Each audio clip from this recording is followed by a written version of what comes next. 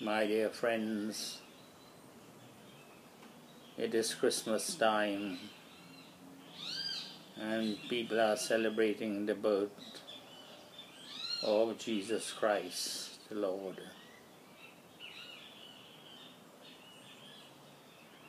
Jesus Christ was indeed the preacher of pure love, unconditional, unselfish, universal. No one is left out. Jesus Christ was indeed a yogi who preaches doctrine of pure love. That was preached by Lord Rama and Lord Krishna of the Hindus. This pure love is called Uttam Prema. This pure love was taught by the great Buddha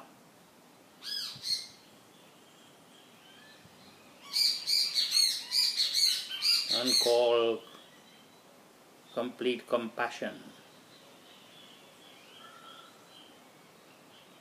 This pure love was preached by many saints, the Sufi saints, the Sufis who predated Islam and today are being persecuted because of their pure love. This love was preached by Mahatma Gandhi and Martin Luther King. Because this pure love is right within us. Lord Krishna says, I am seated in the hearts of all beings, and from me comes knowledge, remembrance and forgetfulness. Lord Jesus Christ said that the kingdom of God is within you, and to become perfect as God is perfect. Lord Krishna in the Bhagavad Gita encouraged Arjuna to become perfect. But we cannot become perfect unless we give up this craving for selfish love. And that is the enemy of mankind. All great atrocities in the world by generals, popes, bishops,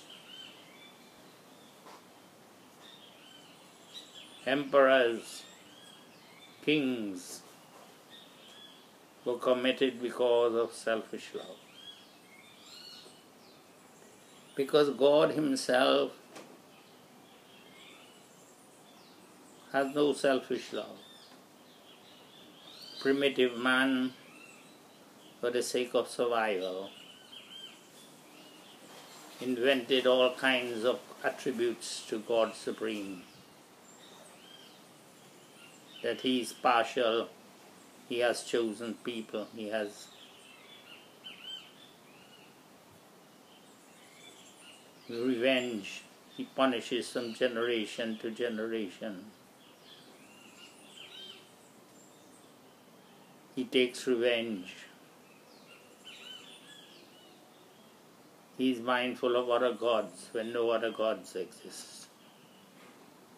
There is only one God. Jesus Christ preached one God. Lord Krishna preached one God. The Buddha himself was an incarnation of God. If there were many gods, the moon and sun will be shaking or falling out, and there will be fireworks in the heavens, and will be having entertainment.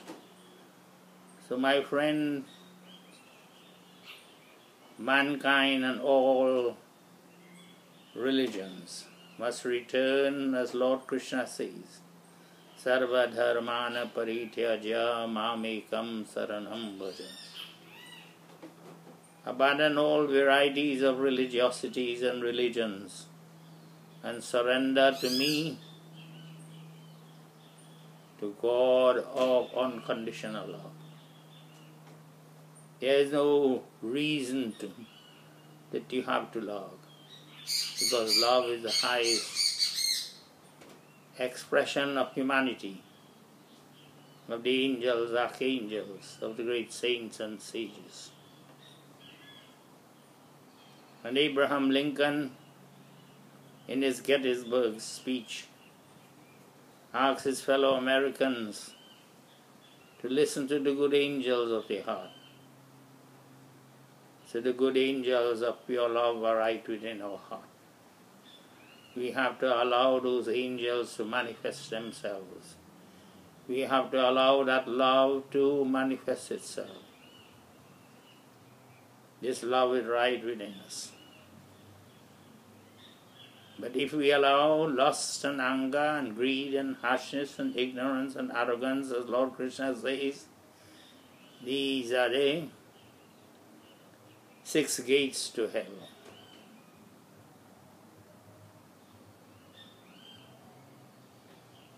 We have to allow the good angels of our heart to come forward and to teach us the truth, that this universe belongs not to us.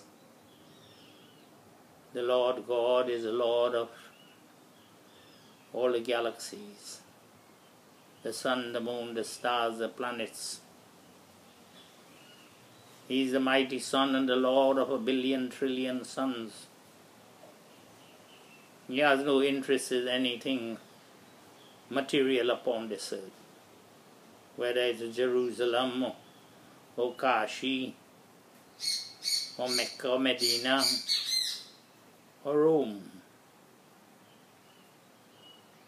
This God is a God of pure love, and mankind must return to this pure love or run the risk of toxic religion, which is rampant in this world today, and it is expressed in violence and terrorism and colonialism and the slavery of women, the slavery of men and women, and great hardships upon the people of the world. Science and technology, my friends, has given mankind a means by which to abolish poverty, give health benefits to all the people of the world, and to feed every mouth in the world, and to live comfortably in shelter. But toxic religion, that God is a human, that He was interested in property in Palestine or in Arabia, that God has made divisions, that you are lower than I, like in the rigid caste system where the lower castes are being exploited and treated unfairly. Everywhere selfish love is manifests itself as greed, as lust, as anger, as harshness, like in slavery and in the wiping out of the American Indian and of the colonialism of the British. All these forces of darkness are within us. So on this Christmas, I am asking all people, men, women, children, black, white, yellow, and red, to consider that pure love, unconditional, unselfish, universal religion is the highest expression of humanity and a manifestation of the greatest angels within our heart. Let us cultivate these angels of our heart by cultivating loving and giving, sharing and caring, and acting with less and less selfishness. Certainly we have to gain our living and keep shelter and food for family and children. But sharing and caring and being less selfish and controlling especially your anger and greed and lust is paramount in order to allow the angels of our heart, the good angels that Abraham Lincoln talked about, and the kingdom of God that Jesus Christ talked about, and the God of Lord Krishna himself, who is in every single heart and mind, and the unconditional love of the Sufis and of the Kabbalah saints. There is unity, and God has revealed himself in different ways, in different degrees, to all mankind. So I'm asking you to come stand up today and allow the good angels of your heart, the Lord God within, to teach you. He is your best friend. He is nearer to you than your very teeth and tongue. The Lord God can be known by acts of sacrifice, by charity, by austerity, fasting, and keeping silent, and doing good every day. If you want a formula to find God, do good and meditate. Because Lord Krishna says without meditation there is no peace. Jesus Christ meditated 40 days and 40 nights and got enlightenment. Now this Christmas day, I bow down to the Lord Jesus Christ. And I ask you to remember what Lord Krishna says. Abandon all varieties of religion and surrender to the religion of pure love. Unconditional, unselfish, universal. And try to become perfect as God is perfect. Thank you very much. And happy holidays to everybody, my friends, my relatives, my followers on Twitter, on Facebook, on Google, and all the media. Thank you very much in Trinidad and Tobago and in Canada and the United States. Thank you.